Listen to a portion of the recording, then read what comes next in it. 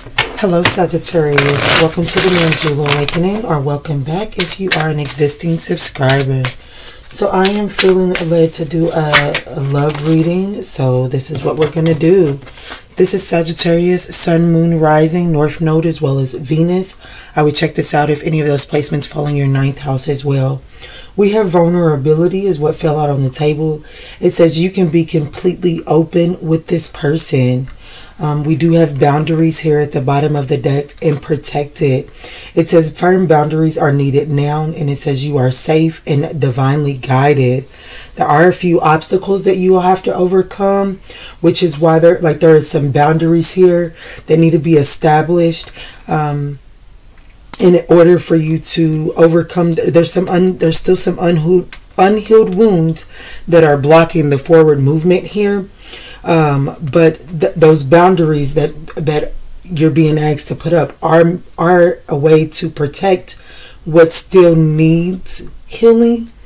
There is some mutual attraction here. And this could be this person that has some boundaries put up to kind of safeguard them around some unhealed energy that they still have. But let's see what this is talking about. I am going to go in and I'm going to get this person. I'm going to take a look at this person more tonight than anything else. But let's look at the subconscious of this person that we're talking about, Spirit. Vulnerability, boundaries, protected, and obstacles.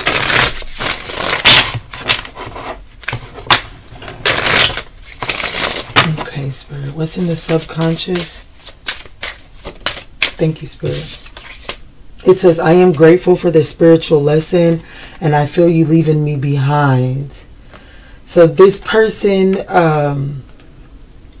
has went through some type of spiritual upgrade.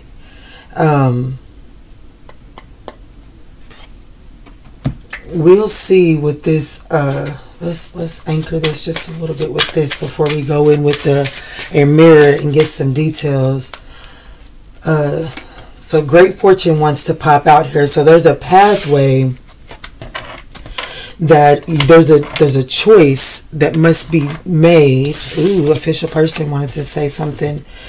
So there's a pathway that must be chosen that can lead to great fortune. Okay. Let's see how this comes together. Vulnerability. You can be completely open with this person. I am grateful for this spiritual lesson. Great fortune. Okay. So something is definitely being mastered here. There's progression into something. Let's see, Spirit, can you show us what's going on here?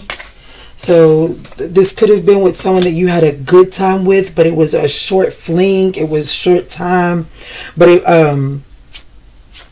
was definitely short term. It could have ended in heartbreak. What's going on here, Spirit? We have union, so there's some type of short term union here at a long distance. There's an ending to some type of serious relationship. This could be a work relationship, and it's really a gift from the divine. This freedom allows something that's been like held back, that's been limiting something's potential, someone's potential. It's allowed, like, ooh, okay, let's get a little bit more.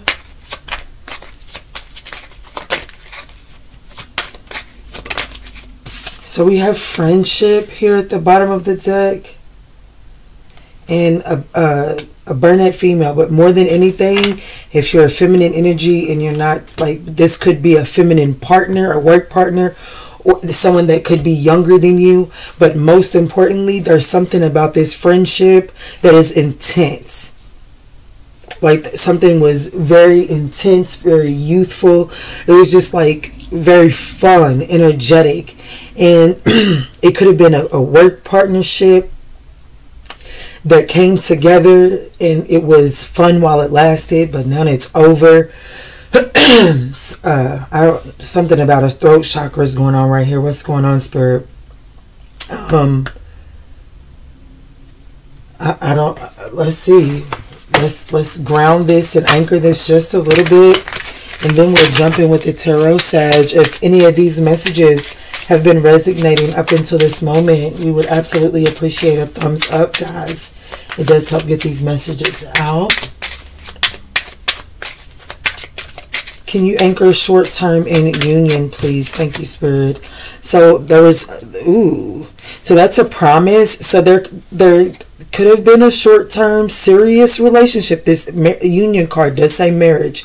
It says serious relationship, marriage, and partnership. So there could have been a short term partnership in whatever form it was. I really do feel like I could be dapping into emotions, or there was a promise of something getting to a marriage and it never quite got there. I just know that this, whatever this short-term union was, it was based out of some type of goal. There was a benefit that was coming from it. And there was a reassurance of that as well. We have family that wanted to fall out. And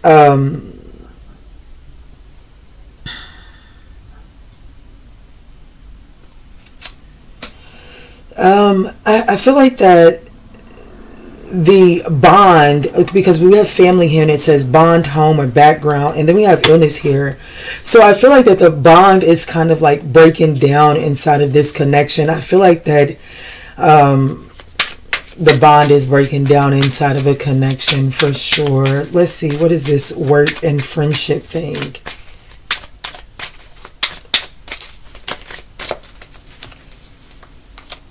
So we have fury in profession. So there's definitely, like, whatever this energy is that is breaking down, I feel like that it is affecting someone's work in an unhealthy way. I feel like that this partnership, this union that came together for a short term could have been something that started out on the baselines of work. But it's like, if something got crossed, if energies got crossed, it was definitely a profession, like there was some type of contractual agreement. It was a pathway that was chosen to ensure great wealth, I feel like. And I feel like that one way or another, one was able to feel vulnerable inside of this connection. It was like you felt like you and this person wanted the same thing. But boundaries were crossed, or I don't know, there's something here. Boundaries were crossed and somebody's unhealed traumas began to affect this connection. And when it began to affect this connection, it began to affect not only the connection for whether it be for work or something else, but it also began to affect someone's performance in a family setting.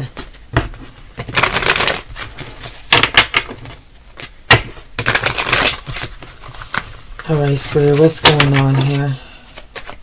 Show me this person that Sagittarius is dealing with.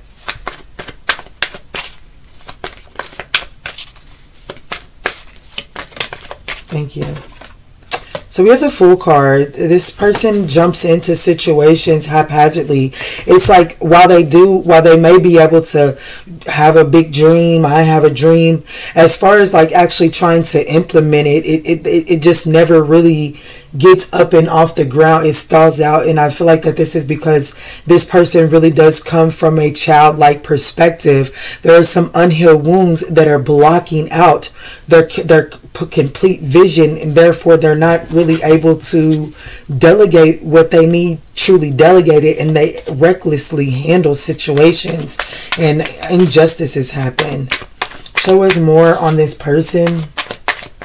This is Uranus energy, so this could be an Aquarius.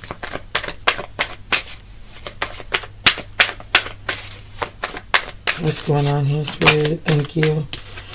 We have the Six of Pentacles, the Six of Swords, and the Star card, as well as the Five of Swords. So,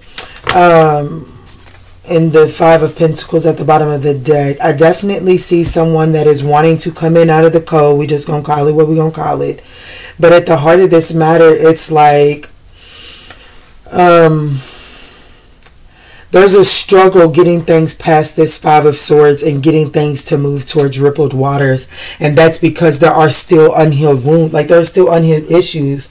It's as if whatever recklessness this person has caused in your life, this person is trying to go at things in an immature way to balance something out, because they have no desire to truly balance this out.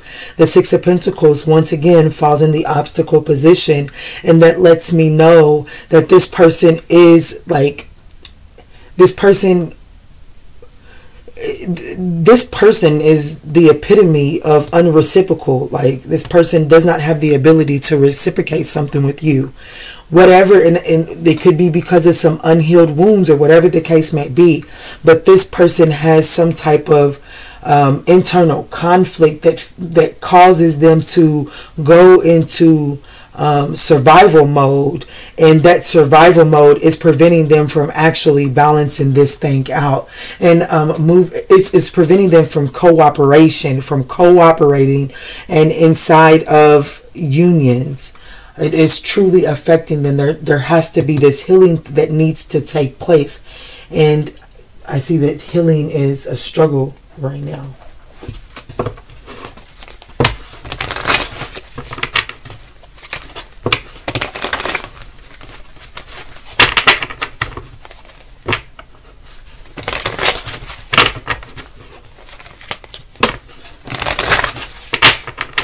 Show me this person's feelings and thoughts as it pertains to Sagittarius.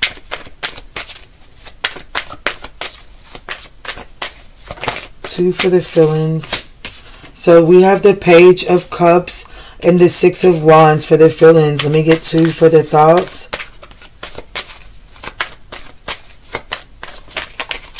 Like, I still feel a young offer. We have in their thoughts, they have the High Priestess and the Page of Pentacles. You know, the Six of the Six of Cups here at the bottom of the deck. There's this person is, it's like this person is wondering, it's like tick tock, tick tock. When is something, like, this person is expecting something from the past to bubble up. Like, they're expecting something from the past. They're waiting on something from the past to come in. And so this person is carrying a secret in their thought space for sure. But let's step it back here and go into their emotions. This person is emotionally stunted. I will say this, especially if this person is over the age of 20. I feel like that this person is emotionally stunted. I feel like that this person has an ego issue.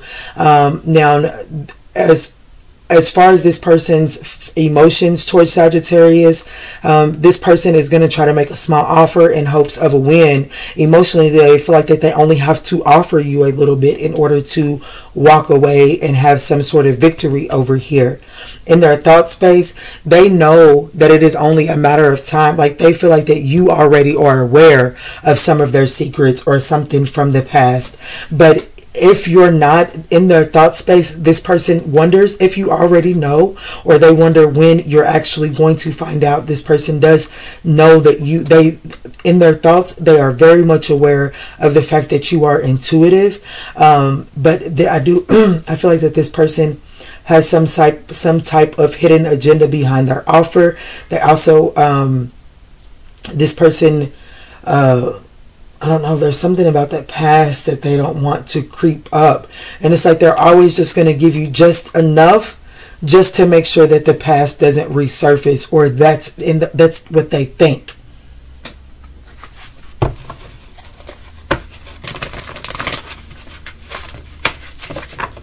What likely actions can Sagittarius expect from this person, Spirit, in the next, we'll do the next week, in the next 7 days? What likely actions can this person expect? What likely actions can Sag expect from this person in the next week? Let's get 3 cards for this, if you don't mind. So we have the Three of Cups with the Five of Pentacles at the bottom of the deck. I'm being told to do this. This person's coming back. At least this is what actions you can likely expect. It's like this person is balancing out some type of ordeal to move forward. Like this person is trying to formulate some sort of way to reconcile the friendship here. Now, there is some type of profession, like there is some type of gain that this person is expecting from this. But I must go back. This whatever strategy this person uses, the strategy is also to keep something hidden, because they know that when this discovery comes about, that it is going to leave them out in the cold. And there's some confusion around some type of Queen of Cups energy. There's some type of confusion behind this Queen of Cups. And it could be a Pisces, or a Pisces. This could be a Pisces that's feeling like they missed out on an opportunity with you, or whatever the case may be. But this person is coming in with some type of offer, some sort of desire to balance things out, to compromise something, to want to overcome these financial hardships, or feeling left out in the cold. They're wanting to give this one more shot. I feel like that's what you can expect from this person. But the strategy that they're going to use is going to be leaving something out. So what is the most important thing that Sag needs to know as it pertains to this person? What is the most important thing Sagittarius needs to know as it pertains to this person here, Spirit? Thank you. So we have the Queen of Wands in the reverse and the Death card in the reverse. This person is refusing to let go. This person, this person gets bored very easily. Okay? So, this person, and they crave attention. So this person is constantly going to do little things to give you this hope that things can move forward. But then it's like this person is going to meander about and still go and entertain other things. This person has a commitment issue. This person has some unhealed issues that need to be, it's blocking them from actually moving forward. There's this fear of change, but they get bored very easily. So this person is always going to be in and out, in and out. It's like they're going to go over here and have fun, and then they're going to be like, but they don't do it like Sagittarius. And so they're going to come back to Sagittarius, and then it's going to be fun for a little while, and then they're going to get bored, and then it's going to be another round and around and around with this person. That's what that is telling me. So let's get some advice for Sagittarius and close this on out.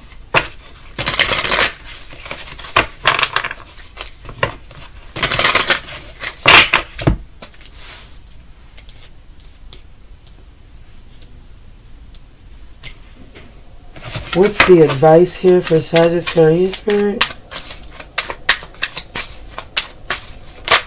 Thank you. To understand, one, that you already know everything that you need to know about this person with the High Priestess and the Ace of Swords here. You already know everything that you need to know about this person. There has been truth and clarity offered to you in this reading, with the Ace of Swords being the last card out. This is also telling me that the moment that you begin to take action based off of the truth and clarity that you already know. We also have the Lovers in the reverse here. There could be interference. It didn't come through very loud, but it did come through with little small hints, with this person getting bored and meandering over there. But anyways, you know everything that you need to know as it pertains to this person, and Spirit is asking you and advising you to take that truth and clarity and to move forward. Yeah. Adventure, try something new. Do something different. Alrighty, Sagittarius, I pray this message offered you some guidance on your journey. If this message resonated, we would absolutely appreciate a thumbs up down below. And in all that we say and in all that we do moving forward, guys, let's choose peace. Love and light, Sag.